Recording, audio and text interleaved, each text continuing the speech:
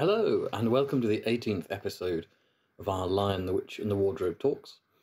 I'm Jem, the reader at St John the Baptist Parish Church in Beeston, and there is no chapter to be discussed this episode. As you will probably have noticed if you've been reading the book, there are only 17 chapters in The Lion, the Witch and the Wardrobe, though there are 17 chapters with quite a lot of stuff in them. So this 18th episode is really just for me to look back on what has come up over the last 17 episodes.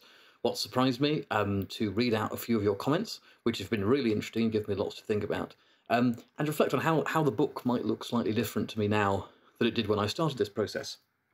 So, I think it's been worthwhile reading it chapter by chapter. I hope you feel that too. It's required a kind of attention and a kind of scrutiny that can sometimes feel a bit mechanical and forced. The old Cambridge practice of practical criticism of getting a text that you don't know anything about and sort of putting it under the microscope and being able to deal with all its convolutions and complexities like that springs to mind. It might strike you as a bit of a sort of tour de force to say, oh, I'm going to dedicate an entire episode to each chapter, and it potentially did to me at the beginning. But I think, certainly to me at least, the last 17 episodes have proved that there's an awful lot of stuff to get out of this text, and that taking it chapter by chapter allowed a level of scrutiny, of noticing interconnections, of noticing allusions elsewhere, that I probably wouldn't have done otherwise. In fact, one of the first comments on the series came from J.A. Renton, who said, when I read these as a child and reread as an adult, I just got swept into the story. I tend to view a book in my mind rather like a film, and this close reading has opened my eyes to so many things I missed. And I think that the same thing has happened for me, that it's sometimes useful to divorce the chapters from their development of the plot, or indeed from our experience of consuming them as what next, and then, and what next, ooh, and what's going to happen there, because it shows a sort of richness and complexity that we might otherwise miss. So to other comments then. Elizabeth Rambo put a really interesting comment here. Another mid-century literary pan-encounter is Elizabeth Googe's Pilgrim's Inn, aka The Herb of Grace. The youngest children find a person with pipes at the centre of a wood who also draws animals there. It's in the Willows illusion, but it also fits with the idea of a meeting with Pan as an early spiritual stage. That's absolutely fascinating. Thank you for that. It is astonishing how much Pan there is around. I mean, one perhaps shouldn't be surprised, having read Ronald Hutton's work on paganism and the sort of the English literary imagination. But the novels of this time are absolutely soaked with it. And so that's a fascinating example. Thank you. I must chase it up. I must chase it up because I've been meaning to read Elizabeth Googe for ages now. People say very good things about her, so I must read her work. Thank you. Brent Katz says that the positive and negative meals is a helpful insight. And yeah, that's something that's really struck me. Again, it felt possibly a bit schematic to say, aha, here is an meeting with someone from Narnia where they have food. Here is another meeting, here's the eating with Mr. Tumnus. Here's the sort of perversion of a meal with the White Witch. Here's the homely feast with the beavers. Here's the high feast of Cair Paravel. But that, I think, points out a strand of imagery that I wouldn't otherwise have noticed necessarily in these stories.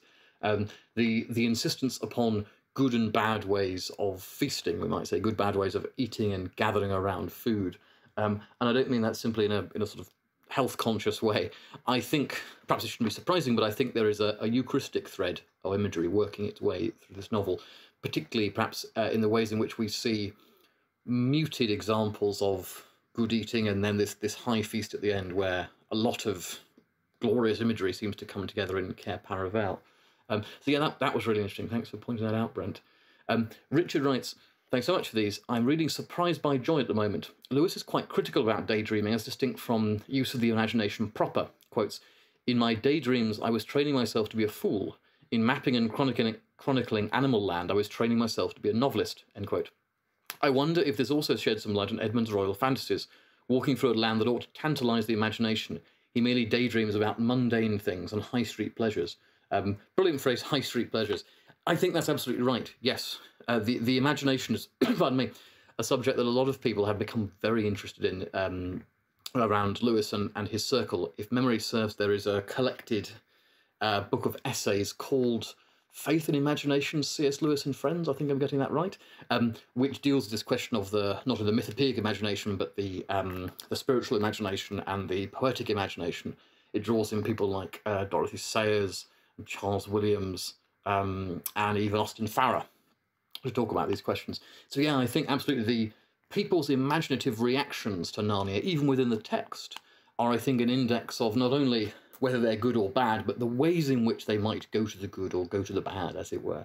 I think a lot of things that happen around Edmund are terribly significant as both sort of warning us, but also showing how these things are understandable. Pardon me.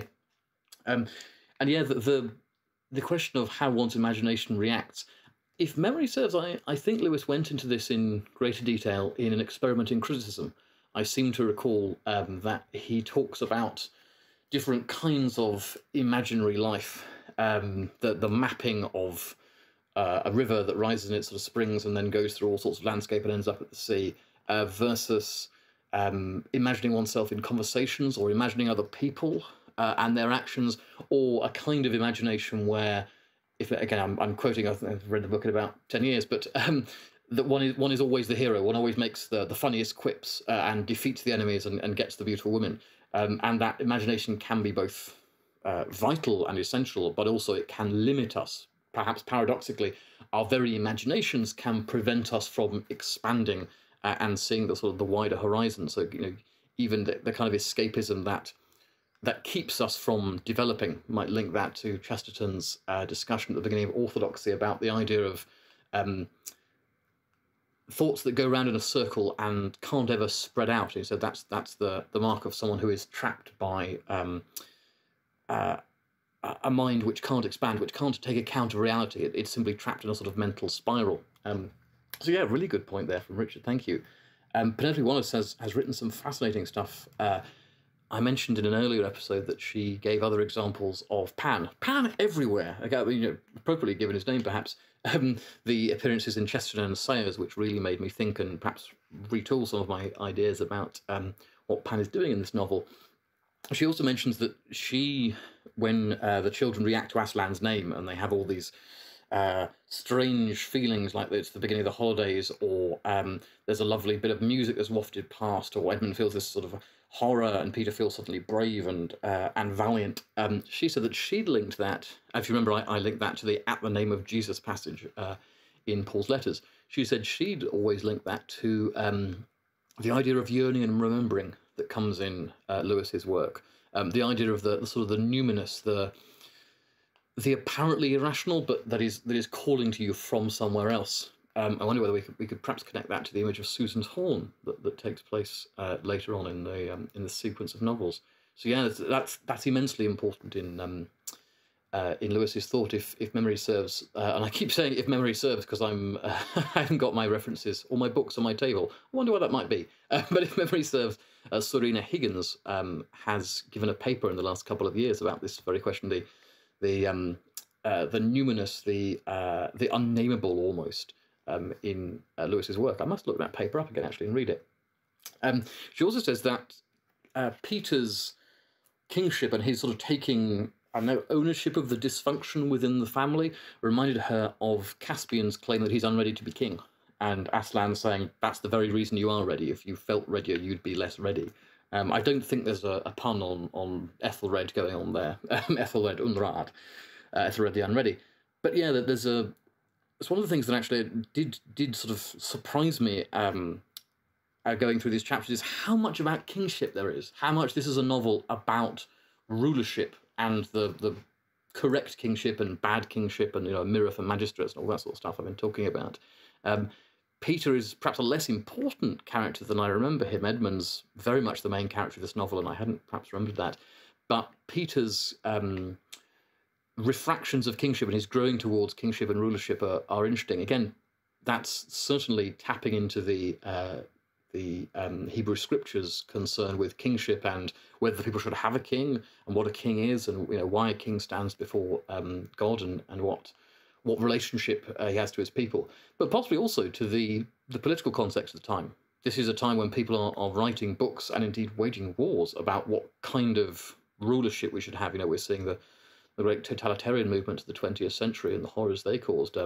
around this novel. So I wonder whether this concern with rulership and with the operations of the community comes out particularly there. Here's a really interesting one again from Penelope Weiss. I was reminded of another enormously significant handshake in classic children's literature, Captain Flint apologising to John for calling him a liar in Swallows and Amazons. At least I think they shake hands, having got the book to hand. I can certainly empathise there. I don't know. This sounds really interesting. I'm afraid I haven't read Swallows and Amazons. This is a real gap in my education, particularly if I want to be talking about children's literature in this period. That sounds great. It sounds absolutely right. And one of the things that has come out, actually, is just how much this is a novel of its time. We often say that in quite a negative way about books and say, oh, well, it's a book of its time, you have to forgive that bit. And actually, they've changed it in the new edition. It's great. It says a totally different word. Or, well, you have to understand that back then that was considered 5 degrees more progressive than most people thought about marriage. So really, he's the equivalent of the people who are 5 degrees more progressive than our current laws. Yeah, that's good. Think about that. I don't mean that in a forgiving way. But that this is a novel which I'd often thought as essentially largely in dialogue with the Bible and in dialogue with the small and thin stream of fantasy from the late 19th century, so things like Lindsay and George MacDonald. What I hadn't necessarily thought of it as a novel of its time in dialogue with the other children's literature of the period. And that's really struck me, things like The Borrowers, The Wolves of Willoughby Chase, Lucy M. Boston's books, Philippa Pearce a bit later. I hadn't instinctively thought of this as a children's book sharing the cultural concerns of children's books at the time. And as well as Pan, children's books are mad on time in this period. You know, time slips, when time does and doesn't function, not necessarily time travel, but rather like the wardrobe, going in and out of times, and discovering things in gardens and all that sort of slightly gothic stuff that we talked about when we looked at its connections to The Secret Garden. So yeah, that's a really interesting connection. I must follow that up. And she says here, Susan's pretty understandable question about working against the Emperor's magic always reminds me of St. Peter's Heaven Forbid, and the response, get thee behind me, Satan. Absolutely. Yes, there's I linked it to another line about not a jot or tittle passing from the law before all is fulfilled, and I came not to destroy the law, but to fulfill it.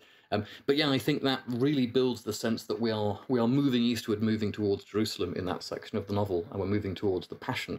And of course, Susan doesn't know what's going on, but has an understandable, well, this sounds terrible, we should stop it, which I think really underlines, as I said at the time, the anti-Docetic strain in that part of the novel. Rather like John Barton's, is it No Love Like This? Or Love Unknown, possibly from My Song is Love Unknown. Again, a book I don't happen to have on my desk or within reach at the moment.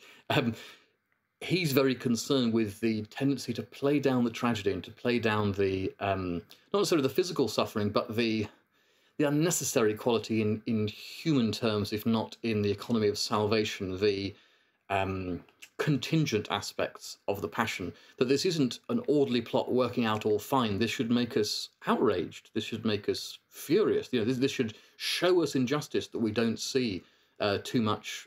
We too often do not see in the world.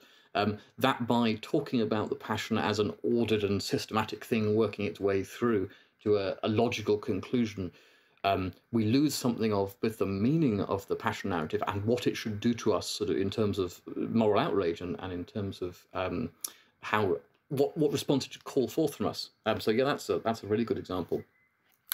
I've noted down a few things here that surprised me, and I've mentioned a few of them already, but things that have bubbled up through the process of taking it chapter by chapter and saying, here, and what's that, and what might this mean? One is the internal structure of the book.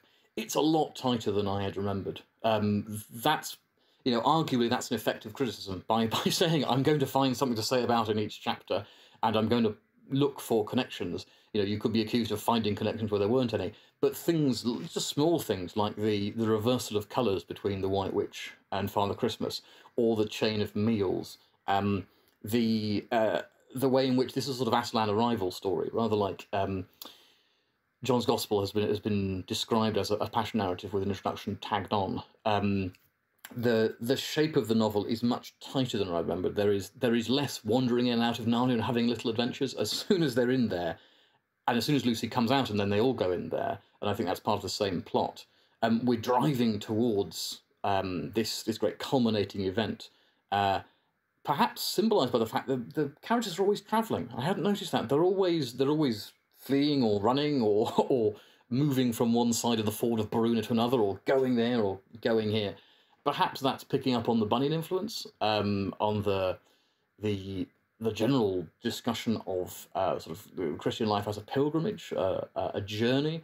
I think possibly that was less stressed in the writing of this period. I certainly get an impression from my reading that from the 80s and 90s onwards, it's been more of a cliche, dare I say it, to talk about life, particularly spiritual life, as a journey and a path. Though, of course, it goes all the way back to the language of the way in the New Testament, and indeed the language of setting my feet upon the way and not stepping out of thy way in the Hebrew Scriptures. But yeah, the book is a lot tighter than I've recalled.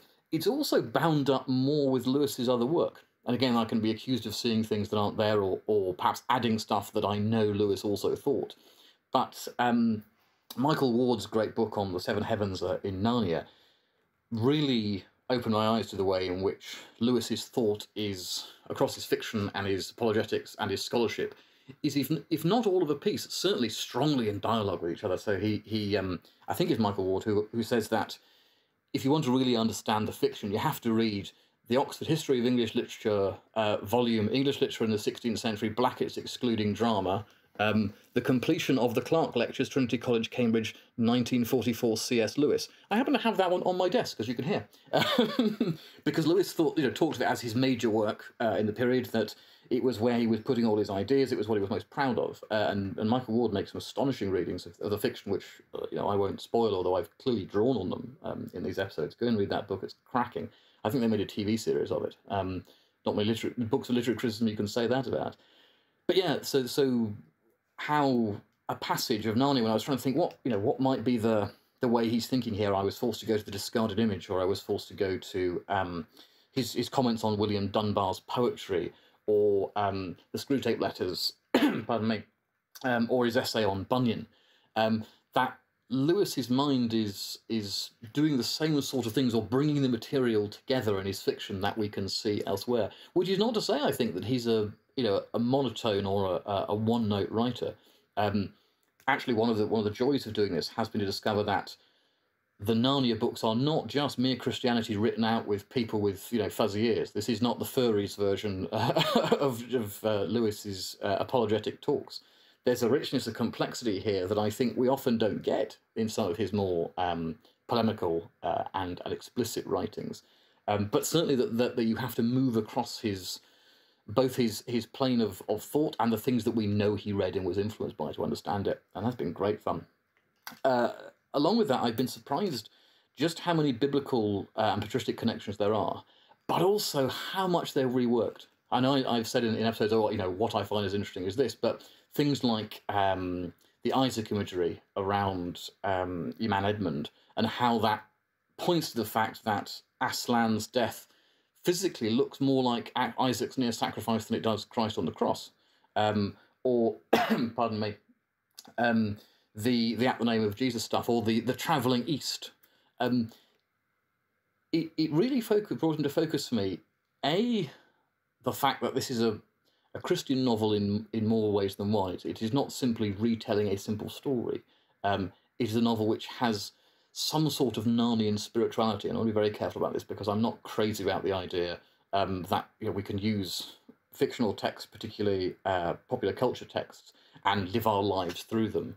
But I think they can enormously contribute to our spiritual lives. By Narnian spirituality, I mean that within the book, there are ways the world works, there are ways people interact with the world and with each other that have something to say about the Christian life. And also it's a Christian novel in the sense that if you sat down to write, to retell the story of Jesus in space or underwater or between talking fish or something, you'd be faced by a question of, what do I mean of the story of Jesus? What do I think the story of Jesus is? And I think some of the most simplistic and dismissive readings of Narnia, perhaps both on the enthusiastic side and on the critical side, assume there is such a thing as the story of Jesus that we all know. And if you can do this with it, you can do that with it. You can make it about a fairy lion or whatever. But we all know it is, so it's actually, it's not, it's quite straightforward. This has really persuaded me that it isn't, that it was quite a task to write this, and that perhaps he didn't do it consciously, but that his imagination has drawn together all sorts of symbols and reshaped them, reworked them.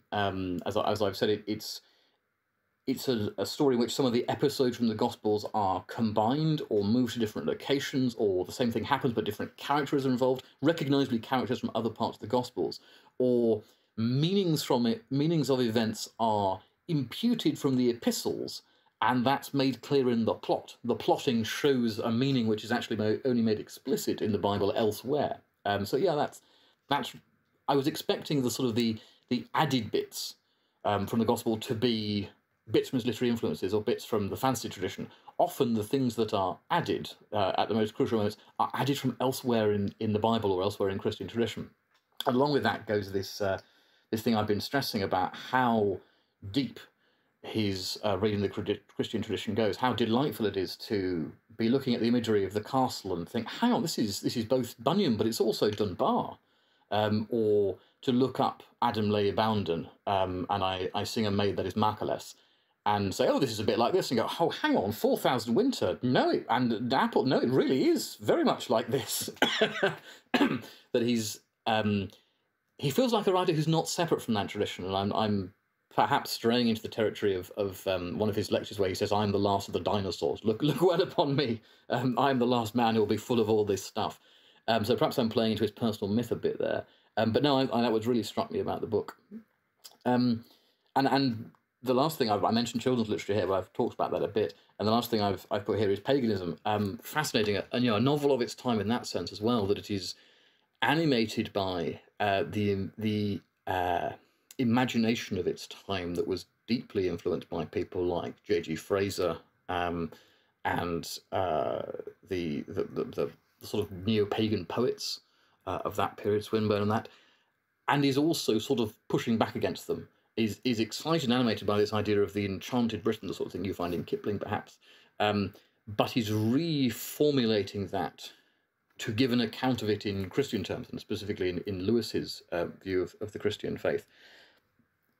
The moving parts of this novel seem to be often enmeshed with that, what the novel's doing, not simply telling a story, as I've said, that we already know, but is gathering up material and then making something out of it. There's more making in this book than I'd remembered, and that perhaps is a useful note to end on. The book does more, and it is more made than I had expected, and I don't think there are many more compliments you could possibly pay to to the book as a piece of literature, as a piece of theology or spirituality. Perhaps there are other things you might want to say about it. So those are my views. It's been tremendous fun doing this, and thank you so much for listening. I've really appreciated your comments, and just seeing the number of views and things has sort of kept me going and kept me reaching for the next chapter. This has been great fun, and I hope, if nothing else, it persuades you to go and read Lewis again, or possibly to read some of the things that Lewis read. This was always his great wish, that people would read his work and then go and read Athanasius, or go and read William Dunbar, or Julian of Norwich, or something like that. So perhaps that's what you'll do. Either way, I hope you have a good fun time reading.